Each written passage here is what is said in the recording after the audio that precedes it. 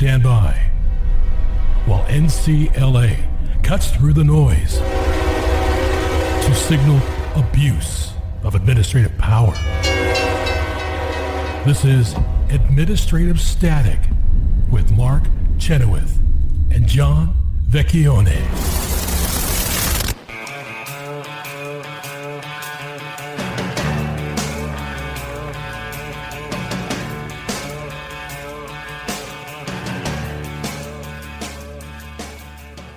Welcome to Administrative Static. This is John Vecchione. I'm here with Mark Chenoweth, and we are joined by Kara Rollins, our colleague, to discuss that we won't have Commissioner Wilson to kick around anymore, huh? Carol, what's going on? I mean, I'll start where she sort of ended her resignation letter, a noisy exit. For those that aren't aware, Commissioner Wilson was the sole remaining Republican commissioner on the Federal Trade Commission. Earlier this week, in a editorial on the Wall Street Journal, she announced her resignation. And there's also then a companion editorial from the Wall Street Journal's editorial board sort of contextualizing what she said a little bit further. So I think she's been thinking about it for a while if you get that level of coordination going. But one thing, and it's certainly observers of the FTC have noticed this for a while, she paints a picture of a deeply dysfunctional commission to the point that she felt that her only option was to resign, and to resign in such a way that it would draw attention to what sort of the significant problems are at the commission right now. And those problems are not just outcomes. They have to do with due process and with changes in how the commission does its job. Yeah, that's correct. So I think one of the things that it's been a critique of the commission for the past couple of years, the chair right now, Lina Khan, who, let's remember, was not appointed chair originally. She was nominated to just be a commissioner. She got through the Senate, and only then did the president designate her as the chairman. Yeah, and that was clearly from the get-go. This was a setup. I always say that if any producer of anything had that amount of deception, Lina Khan would bring a case against them. Yeah, for sure. Well, and that's sort of historically that's the way it was done. To the extent that somebody was going to be appointed chair, that would be noted in the nomination process because it's so different. The chair drives what's going on, and Lina Khan sort of rose to fame. I still think that this is wild. The reason she is the darling that she is of the regulatory state is she wrote a law review article when she was in law school about antitrust in the concept of related to big tech. And that has been her entire driving goal for, I'm assuming, the next 10, 15 years of her life. And that's what gave her the ability to head an enormous agency, which has unbelievable amounts of funds and power. Is she wrote a law review article and really no management experience to speak of. No management. She's younger than me, and I'm younger than both of you by a given amount. We don't have to say. Yeah, we'll leave it for folks to wonder. But that is true. But really, the thing that's going on here, whatever her views are antitrust are, and I think her views in antitrust are losing in the courts so far. Because I think I've spoken about this before. If you want to have an antitrust revolution and go back to the pre-Borkian status, pre-Chicago, I like to say. Okay, pre-Chicago, before the antitrust paradox certainly became standard. I think you have to have a lot more intellectual heft and groundwork. I don't think you can just say, Picard, make it so. You've got to have some stuff there. And to that point, I mean, she wrote a law review article, John. Didn't you hear what Karen said? That's the start. I understand that. But and I think that this comes through in Commissioner Wilson's resignation letter is there's a lot of consolidations of power. There's a lot of pushing the outer bounds, not just of antitrust law, because the commission also handles consumer protection, deception. They are trying to now regulate in the digital space and online and privacy, which they have some statutory authority to do, certainly in children's privacy protections. But as to privacy writ large, they have no statutory authority to do. They've signaled that they want to do that. And what you're seeing, I think, is Lina Khan's got a real Icarus problem. She's going to fly so close to the sun because she thinks she can, and her wings are going to melt, and it might take down the whole commission. That's sort of the thrust of What some other commentators, including the Wall Street Journal, hint at, and Professor Joshua Wright, who is a former commissioner himself, is the courts are looking at the commission and its power right now and whether or not it is lawfully constructed. And it's not a good look to have people openly questioning whether or not you have power to do what you do, and then to take your position to be like, we're going to push the outer bounds. Yeah, if you're living in a house of glass, maybe you shouldn't throw stones from the inside. Yeah. Right? I'm just saying. The other thing Commissioner Wilson points out that the contentment of the staff on their jobs in these surveys has dropped enormously. And the FTC usually has, I mean, this is against interest, I suppose, for you and me, but they have a pretty competent group of people over there. Yeah, certainly. And you see folks that when we've been in actions with them, folks spend 20, 30 years of their career there. I mean, for DC, that's a long time to be in the same place. And it suggests that there's satisfaction in what they're doing and belief in the mission. And to the extent that you want the government to be operating optimally, I think that that's something important that they should be doing. Yeah, I want to say it went from like 80% staff satisfaction down to 50%. Yeah. And what you see, the way Commissioner Wilson, in sort of pulling, no punches, calls the staff around her, Chair Khan, enablers, and that there's no pushback on anything she's doing. It sounds like it's a bunch of yes men. It sounds like the other Democratic commissioners are just going along with all of this. And I think that if, all of that's percolating, but the straw that broke the back is probably the meta within acquisition. And so the background on that is that at some point, if I understand the history correctly, Chairman Khan, while she was not at the commission, had essentially written a letter that suggested, or an editorial that suggested that Meta, as a just strict rule, Meta, which is the parent company of Facebook and Instagram and all those others. Let's call it Facebook. We'll call it Facebook. Facebook's a little bit easier. Should not be able to do any further acquisitions at all, bar none. And so now, if you're in charge of antitrust and reviewing whether or not acquisitions are okay, she has prejudged every acquisition that Meta, Facebook, Instagram tries to do, and has made it clear that she thinks that they should not be doing that. And so big is bad. Big is bad, regardless of what else is going on. And so the point that I think the straw that broke the Commissioner Wilson's back on this whole thing is the FTC is now going against Meta for this acquisition of Within, which I believe is some sort of virtual reality tool program company, and video game something. Yeah. But Commissioner Wilson said that Chair Khan, because she had taken this position that Meta should never be able to do an acquisition, cannot be part of the panel that decides this case. She's got a clear conflict of interest that's going to deprive them of their due process rights.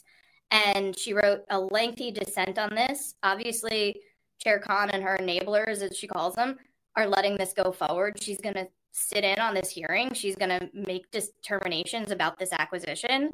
And they heavily redacted, the other two Democratic commissioners heavily redacted the dissent, which Commissioner Wilson also points out historically has not happened. Heavily redacted her dissent? Her dissent, yeah. Well, I would say publish that in the Wall Street Journal. I mean, that's ridiculous. They can't do that. Yeah, I mean, that's sort of, I don't know. This town leaks like a sieve, so I imagine it's only a matter of time before everybody sees what's behind the blackouts. But what they normally did, they did redact things because the FTC does get confidential information from people. So they would redact that stuff all the time. That wouldn't have gotten put in the dissent in the first place, Correct. I suspect. Correct. So, and it's not just, we don't really, we can bits about antitrust, but we don't really do it directly. Maybe some amicus briefs here and there, but once upon a time in my youth. Me too. But everybody dabbles in antitrust. Yeah, exactly. But the thing is, there's still unfairness, deception. There's all these other type of cases, and because of the statute, the FTC basically says it can do anything anywhere, and there really is a problem with cabining what they're allowed to do. The one thing about data privacy is that that area, the states have acted, but Congress hasn't acted. And their story on that is that, look, this is unfair when when you're being tracked and you're not being told. You're not being told and all this. And they say that's totally unfair. And we've said that's unfair in other contexts, right? Mm-hmm. So they say for a long time, we've said other people can't do that. So why can't data people do it? Mm-hmm. And I think that's their argument. But I think that the main thing is that they can just point to the statute, and anything they don't like is unfair. Yeah, I mean, we've talked about this before. I mean, the FTC Act is relatively squishy and standardless, even amongst the other statutes. But one of the other things that Professor Wright, who again is a former FTC commissioner, raises is this whole thing, and particularly what is going on with Chair Khan, is FTC trades a lot. Not to be confused with Chair Khan from the Jungle Book. That's right. I've got to say, he's not fighting Baloo. Is that the FTC trades heavily on its reputational capital, and that's gone. It's just gone. It's gone before the courts. It's gone before public impression, and it's only a matter of time before it goes before Congress. And that's where I think the real trouble starts brewing for them, because, you know, there at least was this farce for a while that because there was a mixture of Republicans and Democrats, it's a collegial body, there's dissents, and people are having these conversations, and they're hammering out policy in a sort of legislative way. It's not just getting dictated, that the FTC is sort of okay as an entity, doesn't create problems, and that's gone. It's just I hope so. I wonder. I saw that, but I'm not so sure that the courts are there yet. I hope we'll help them get there, because it is true that they do go in there, and I say this all the time. They say, "Well, the FTC, we decided this already, Your Honor. Look, we got these consent judgments. That's the law. Those aren't the law." So, all right. Any wrap up thoughts? No, I mean, I think that we'll look to Congress to see they have the two opening Republican seats, whether they do those appointments and help those go through in the Senate. Only time will tell. All right, we'll be back in a little bit. Thank you.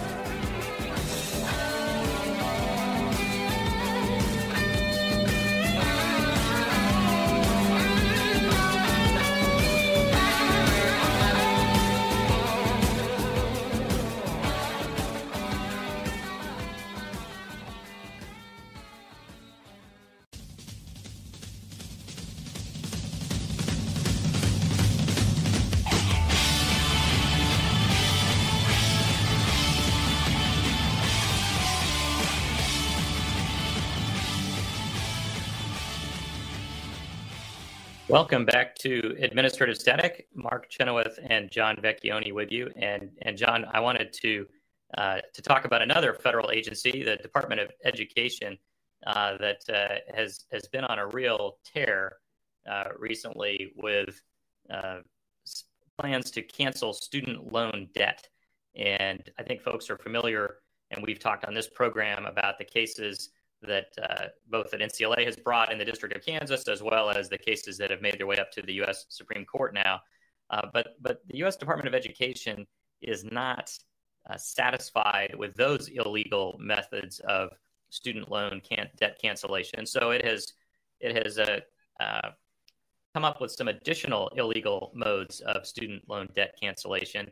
And there was an opportunity this week for NCLA to file comments with the Department of Education explaining what it was doing wrong and why it was illegal. And the person who led that effort for us was Sheng Li. And Sheng, I believe, is on the line with us now. Sheng, welcome to Administrative Static. Thank you, Mark.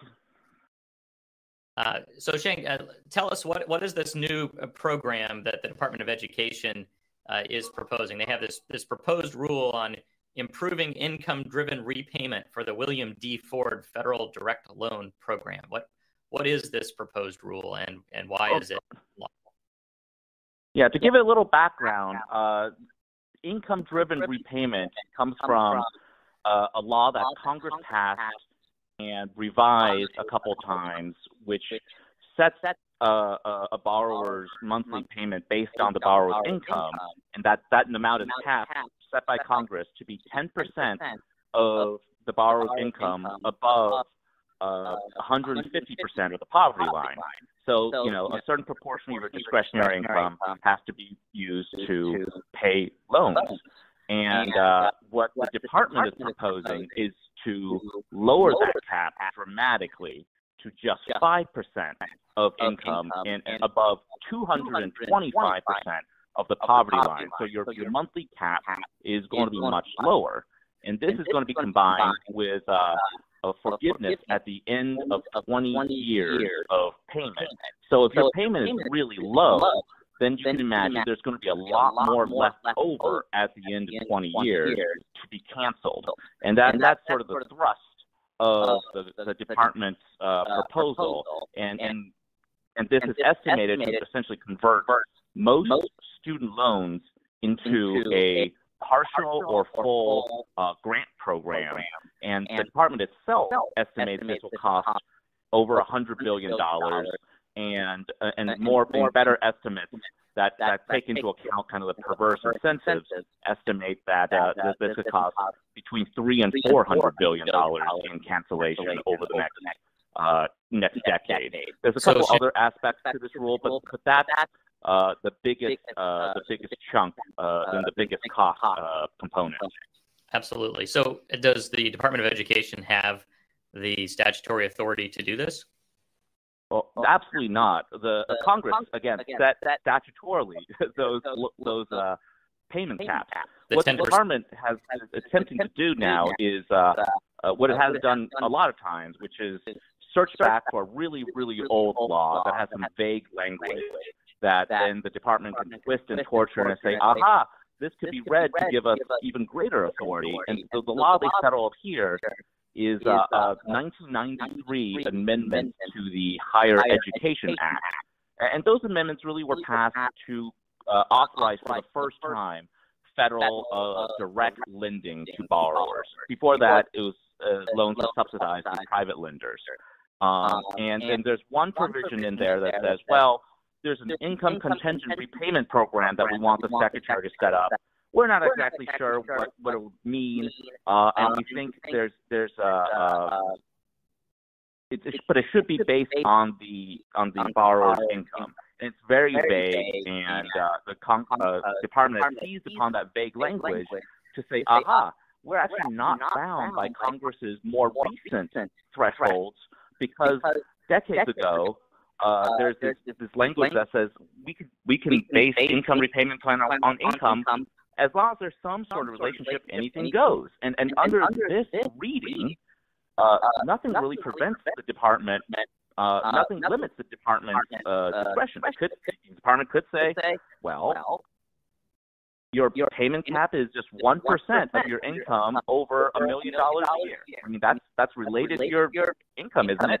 And of course, under that view, under that reading, no one would be paying back anything, and everything would be forgiven. I have a question. Is this on top of the loan forgiveness they're already trying that's hold up, or is it duplicative of it? Oh, it's on top of it. The loan forgiveness they're trying to do that's before the Supreme Court is to wipe out loans that people currently have. What this does is then after that's wiped out, whatever's remaining, people will be put on a very generous repayment plan where folks will be paying barely anything each month, and then after 20 years, whatever's left over will be forgiven on the back end. Yeah, it's unbelievable, right? I can't believe it. That's true. I thought maybe they were going around and this was duplicative, but it's on top of. So it's $500 billion for the other unlawful loan forgiveness, and then it's up to $300 a year. I mean, well, over a 10-year span, the Wharton School estimates the cost of Treasury between $333 and $361 billion for this other plan. So you're looking at $861 billion. You're getting pretty close to $1 trillion, John. $100 billion here, $100 billion there. It adds up. Yeah. Real money. I think when that quote was first invented, it was $100 million there. Exactly. And then it's just that's hardly a drop in the bucket now. So what else can you tell us about this program, or maybe what did NCLA tell the department about why this is? So NCLA explained to the department why its interpretation of that 1993 law is incorrect. Because if you look back at the 1993 lawmaking, there's actually no explicit authorization for the department to cancel even a dime. Nor did Congress in 1993 appropriate a dime to pay for that cancellation. And it was understood by everyone at the time that the income repayment program, the 1993 program, would generally be cost neutral in the long run. In fact, a Clinton administration official told Congress, well, it's not a free ride for anybody because even though they have lower monthly payments, they'll be paying, the interest will be accruing and eventually things will be paid off. And there was some understanding, I think, that some proportion of loans will be bad and the government will have to write it off. But that's true with any loan. Some portion of home mortgage loans, some portion of private student loans are ultimately written off. Yeah, let me and that, just a second, Shane, because I think it's an authorization to cancel it. I think there's an important point there, Shane, that we should focus on, which is, as you say, there's always going to be some loans that are bad that you can't collect. But there's a big difference between telling the department, you need to go try to collect all of the loans. We recognize that at some point, some of the loans will be deemed uncollectible and therefore bad loans. There's a big difference between that and just saying you have the authority to just cancel loans without even trying to collect them.